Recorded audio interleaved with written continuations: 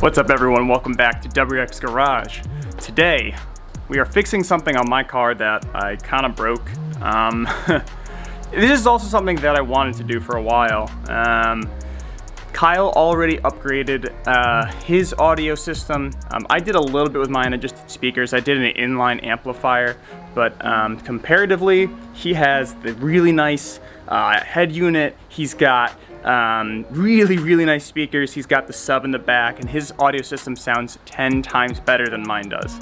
My car might be a little faster, but his car sounds way better for all of the audio he does. Even his phone calls, when I call him and he's in the car, it just sounds really crisp. So we're gonna be fixing that today. And we're going to be going with, it's not exactly the cheapest on the market, but it's definitely a really good product. It's the Android Auto, the most recent version iDoing head unit. So it is a Android-based head unit. So essentially it's an Android tablet as your screen with a really beefed up audio system in the back, lots of features, really crisp Bluetooth connection. And most importantly, I'm pretty sure this one does have Android Auto, so I guess we'll figure that out. I personally don't really plan on using Android Auto. I like using my phone just via Bluetooth.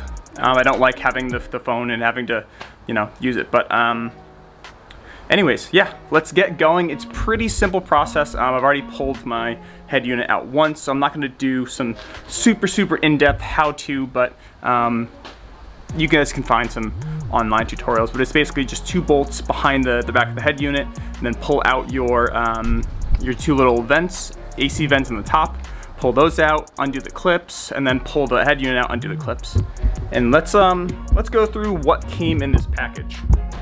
So iDoing, we got, all right, very well packaged, by the way. This right here, one of the reasons why I'm really excited about this kit.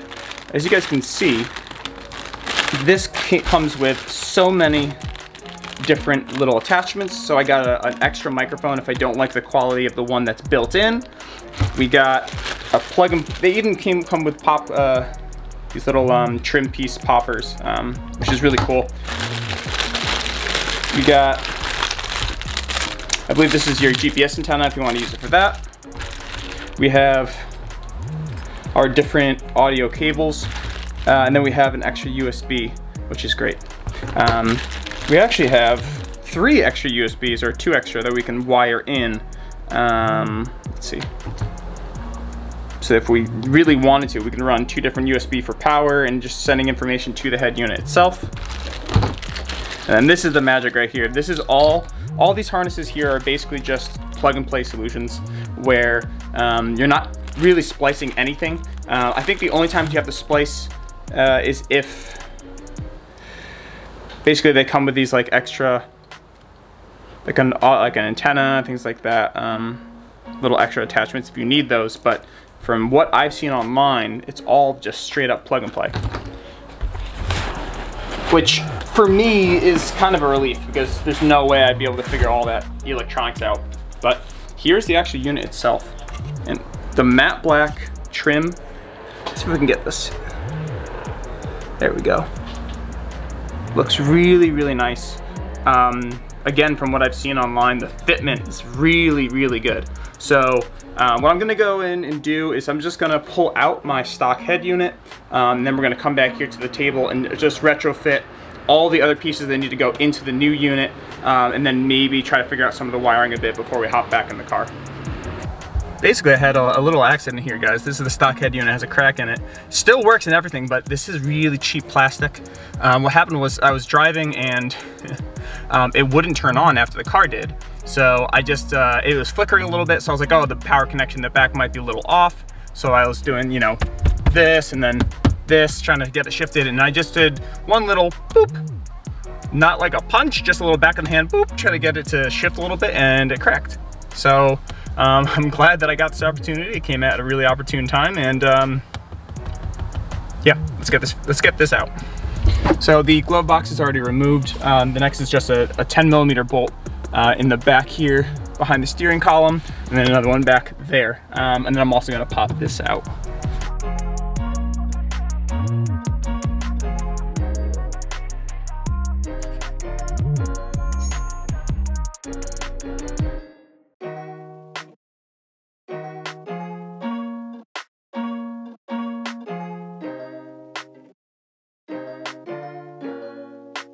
So we got there's a bunch of stuff to disconnect here. We got the AC control module.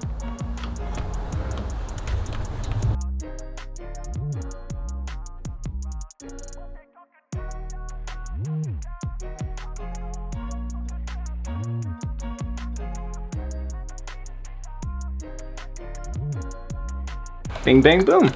There's one. I don't think I need anything else off of this. If I remember correctly, it's just these brackets and the yeah.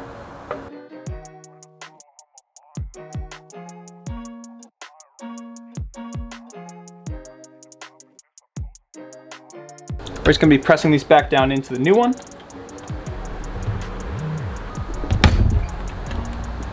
Perfect.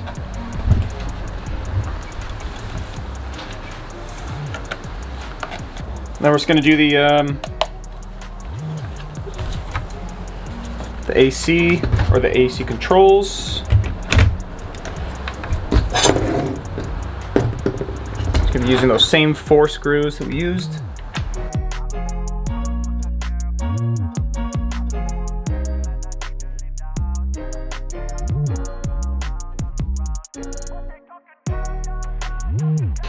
And then the last thing we got to do, I think, is just switch over these buttons, which we can just pop out here, push straight through. There's one. The other one, we just pop it straight out this way, straight back in.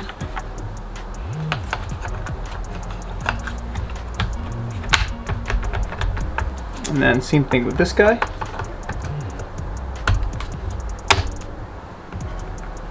Perfect.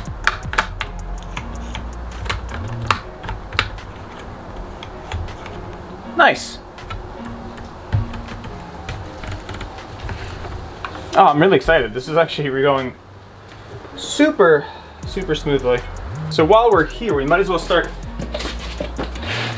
working on all of these harnesses. I don't think we even actually use these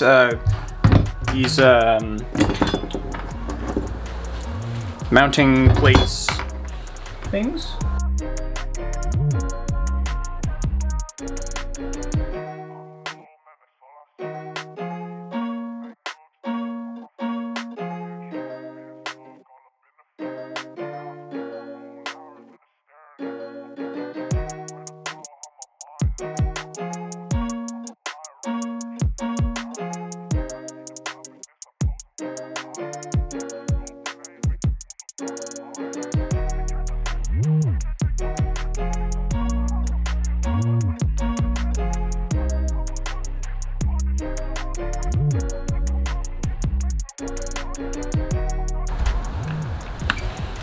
All right, let's go figure it out. We got this lovely mess of cables. Oh, if I could, for the rest of my life, never have to work on electricity or anything like that, I would take that in a heartbeat. But thanks to iDoing, they did a pretty decent job with labeling these connections. Pretty sure we just connect into all of these existing factory wires.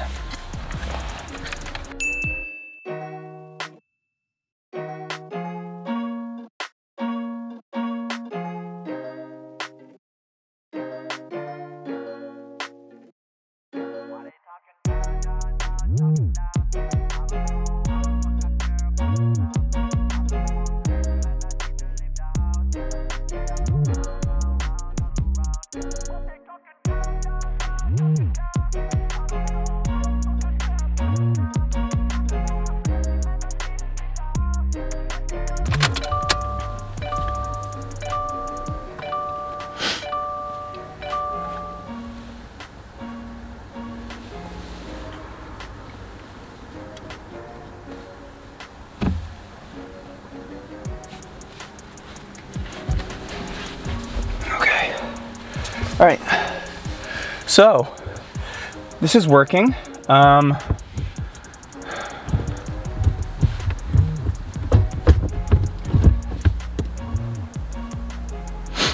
Reverse works. Okay, that's cool. A few moments later. Okay guys, we are now a couple days later. The head unit has been fully installed. Everything is working perfectly. I had a little bit of trouble getting this installed the other night. It was getting dark. It got darker a little quicker than I expected. It took a little bit longer. I kind of did that to myself, but on the kit side, the actual iDoing head unit, it's pretty much seamless. The reason why I had a little bit of trouble is because I had extra wiring in there for my the Alpine inline amplifier. Which honestly at this point I don't even know if it's necessary, because that's how good the audio quality is coming out of the head unit here. And I'll show you guys all the functions in just a second, but basically I had to, the harness is coming from the back of the car, some of them plug directly into the back of this head unit, that iDoing head unit, which is amazing. But because I had spliced extra stuff into those in line, it kind of shortened their length. I did that installation when I first got the car, and I just really didn't know what I was doing. So the reason why it was a little more complicated than it was is just entirely on me. So if you did this kit yourself, I honestly don't think that you would have anywhere near as much of an issue as I did. I think it would take half the amount of time. But anyways, just to show you guys a quick little bit about the fitment. It is absolutely perfect. Seamless. I have full, you know, nice normal seam here. Full use of these vents. All these buttons work. Everything works exactly how it should. I didn't have any issues with buttons. My steering wheels, well, yeah, everything works. So now that that's said and done, let's show you guys a couple things about this, how it works, some of its functions, why it's unique. First off, let me show you guys how quickly, let's see if I get the focus again, how quickly this turns on. So key in,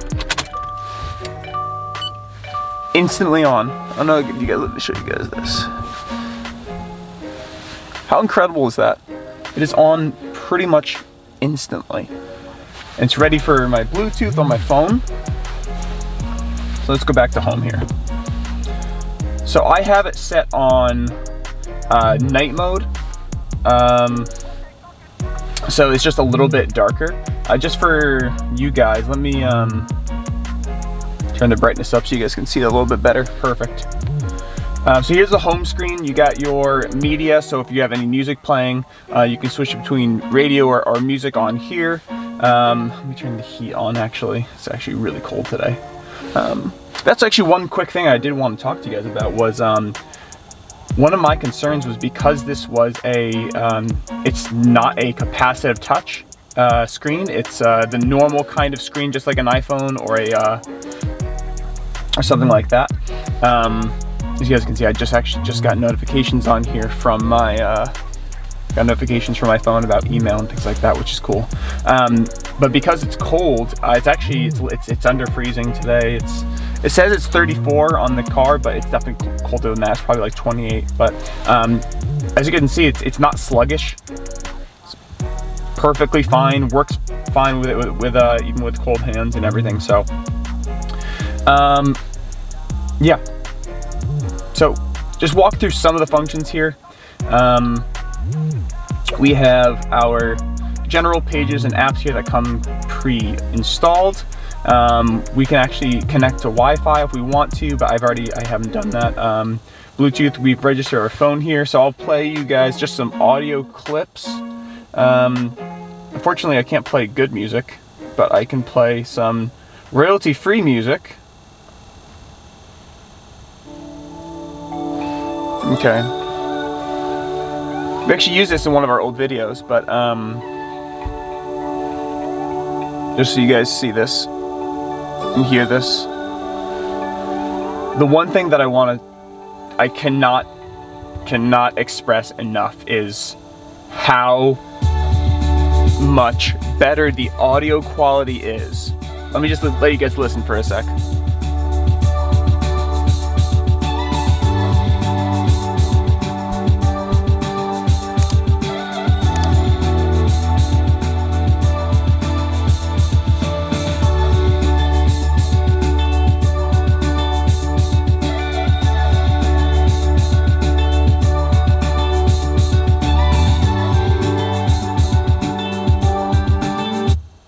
Yeah, so absolutely amazing.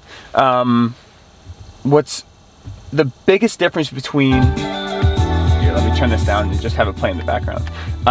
The biggest difference that I've noticed between the stock head unit and this head unit, of course, is the overall audio quality. So just the range of frequency response that this thing has, the internal amplifiers and the way that it encodes digital music from Bluetooth to its speaker lines is just so much better. The signal itself is cleaner. The level, so the actual level of amplification with the in head unit amplifier is so much better also.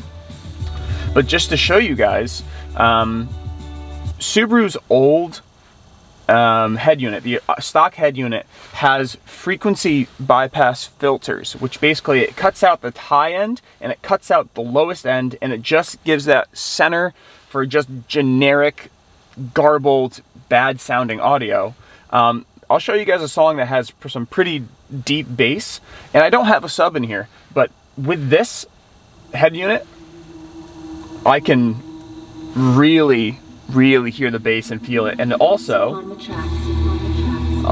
while this song is doing its little intro here, I'll go to the amplifier so you guys can see this. This is so customizable. And then you also have all these different little effects.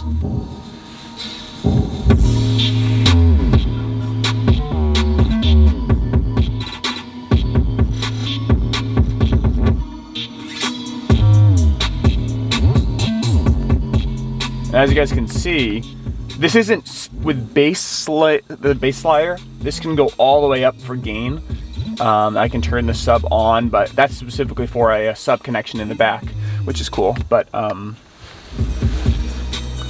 it's really just absolutely amazing. I really hope that can get picked up on screen, but I'm not sure if it will. But cool. Here, let me drive around. I gotta go pick up my coffee, and then I'll be back and I'll continue on with some of this.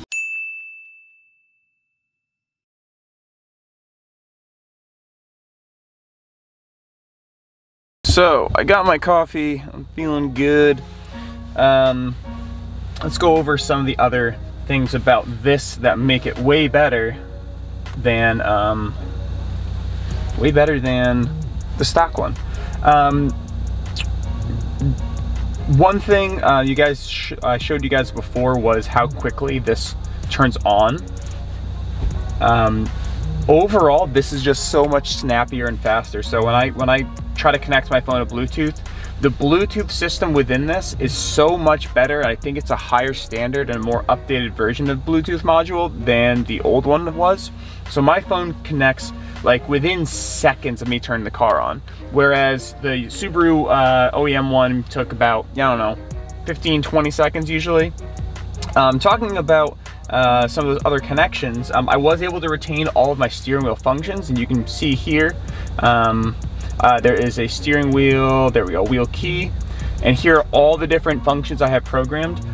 You can actually customize these functions to whatever you want them to be. So there's a bunch of different buttons on the steering wheel. If you don't like what they're being used for, you can change them around and basically program in your own. I'm not going to be doing that right now because I like how it is, but the other main thing that's amazing about this head unit is the fact that it has Android Auto and Apple CarPlay. So I do have an Android. I'm not a huge fan of being a sheep, so I don't buy Apple products. I'm kidding. For all of you guys who use Apple, that's completely fine. I understand. It's a good program. Anyways, so I plugged it in via USB here. Let's see if you guys can see that, but it's going up into the dash, the glove box. That's where I have my USB dongles routed, and there's actually 2 extra ones that it comes with, the kit comes with. So if I wanted to run more, if I wanted to run a dash cam or a GPS unit, quote unquote a speed GPS unit, a radar system essentially, you could do that through here seamlessly. I just plugged in my phone and it's just using Android Auto. And so from here, this is actually Waze. So if I wanted to plug in, or if I wanted to say, to go to, there we go. Let's go to Bren Tuning. And click on that and it automatically will route there. Absolutely seamless. It's very not laggy at all. As you guys can see this, it's absolutely wonderful. You have all of your normal alert system. You can tag things on the road. I'm a huge supporter for using Waze, but you can also directly connect to your Spotify. So hands-free, while the phone is charging and all that, I can just use my steering wheel controls. I'm not going to press play here because, well, I'll just mute it, but press play, and I'm pressing the, using the steering wheel keys on my left hand. Hopefully you guys can hear that click and see how fast it's snapping through some of these songs. It's just amazing. And then I could pause. Now it's paused. If you guys listen to pop punk, let me know. But there's just so many cool functions about this that I just absolutely love. And I really cannot stress how much better the sound quality out of this system is coming through these speakers than the original stock head unit. The audio processing system in this unit, and then also its internal amplifier, are just an amazing combination for increasing the quality of your car's audio. The other things I wanted to show off really quick, if you had an internet connection, you could go into each of these, but there's tons of different settings you can play around with. You can change the look of how all of this, your screen looks, the way it's laid out. I have it in permanent night mode, so even though the screen's super bright, even with sunglasses on, I have all these modules in dark gray instead of that bright white. So if you wanted it a little cleaner look, you can do bright white. You can actually, I don't know if you guys can see this, but at night, these on the left side are all illuminated with a specific color. So I chose red, and it perfectly matches all the different little red things, like the dials here, and the instrument cluster and all of that is all red as well. You can change brightness on the fly if you need to, which is awesome. So at night, if I'm driving, I'm like, oh, that's too bright, I can just click this button and it automatically dims it. So I can click that again and then go back up, which is amazing. And then everything else basically works like an Android headphone. You have Android phone. You have all of your recent apps that you've opened up. You can get rid of those, you can close them. I think that a lot of people with these systems don't know about that, and so they end up like wasting a bunch of their processing power, I guess, just by having thousands of these pages open or something like that. But it has radio function. You can, I don't know if you guys can see in the background when I swipe in really fast, I have our WRX Garage logo in the background there as our screen, which is cool. But overall, it's just an absolutely seamless solution, better audio quality. Those are all the pros. Those are all of the pros about this. The only negative that I've found that I kind of didn't realize before I bought this was you can't use the screen, because it is capacitive touch just like a cell phone. You can't use the screen with a glove on unless you have one of those special gloves like that has like the fingertip. So, you know what I'm talking about, like the one that lets you use your phone without taking the glove off. So that's the only thing, but I think the result of that is that you have a much clearer, much better screen.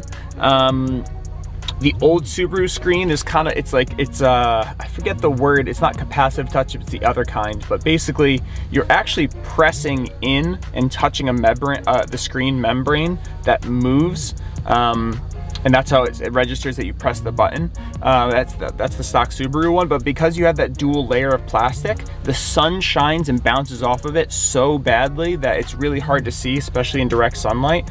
It's also very dim, so you're sacrificing just that one ability of being able to use this with a glove on, or you have to take your glove off to use it. You're kind of sacrificing that one function for all these other amazing features. And actually, I actually have to do the super satisfying, let's see if I can get this plastic peel that I just noticed I have not yet taken off. Perfect. So, I'm sure there's some things. Oh, one thing I did forget to mention was the reverse function worked instantly for me. There weren't actually any extra wiring I had to do, because the harness that from the stock harness, there is a pin that goes straight into the back of this that it uses, so I didn't have to do any extra wiring. I just literally plugged in the normal, I forget what pin it was like the 8-pin or 6-pin, I think, from the stock back into the back of this, and it worked instantly. The one thing about this that is kind of interesting is the backup camera kind of looks a little grainy, but I realize it's because the video feed is probably in 480p or 720p or something like that, and it looked okay on the old Subaru screen because the screen was smaller and it was probably lower resolution. So that when you scale up that lower quality video feed from the stock camera, it probably looks a little grainy on this screen because it's so high quality, but it's very, very clear. It's super easy to see. It has the stock lines that are very accurate in my opinion. So I am completely happy with this. Instantly goes back just like normal. Honestly, if you guys are in the market for a aftermarket head unit, definitely consider iDoing. I know that the concerns with this kind of head unit is that they're just not gonna last over time, but with this specific company, I've seen many, many different reviews online where people are saying that, you know, they are lasting online, and they are. So big shout out to iDoing for making this super seamless unit. You don't have to modify anything on your interior, and you can return back to stock if you need to. Yeah, honestly, so happy with this product. Turned out amazing, and these speakers just sound 20 times better. So that's where I'll leave you guys for this week. Thank you so much for watching. If you have not yet, please hit that subscribe button.